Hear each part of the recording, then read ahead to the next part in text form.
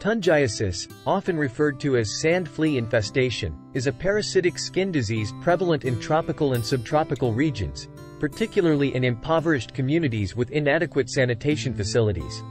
This condition is caused by the penetration of the female sand flea, Tunga penetrans, into the skin of humans and animals.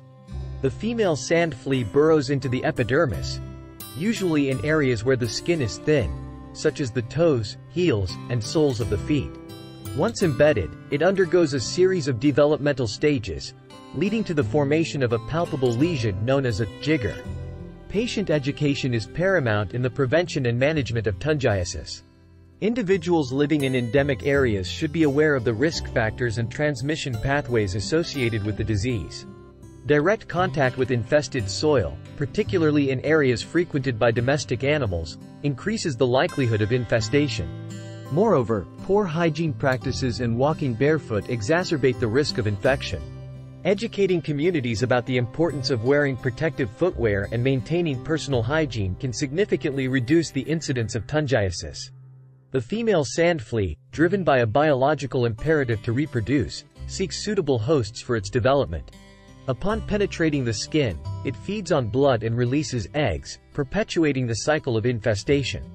While humans serve as primary hosts, domestic animals such as dogs, cats, and pigs can also harbor the parasite, serving as reservoirs for transmission.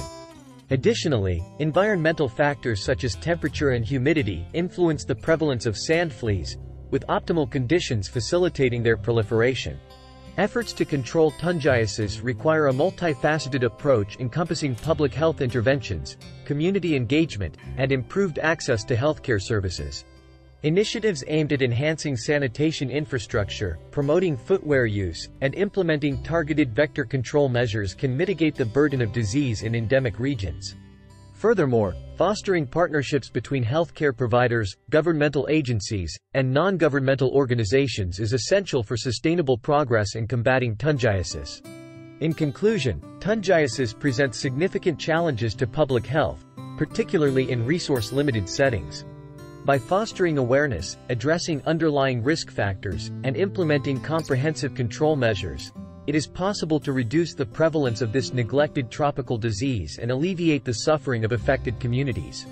Through collaborative efforts and continued research, we can strive towards a future free from the burden of Tungiasis. Please remember to subscribe to our channel, click the like button, and activate the notification bell if you wish to see more content like this. Thanks for watching.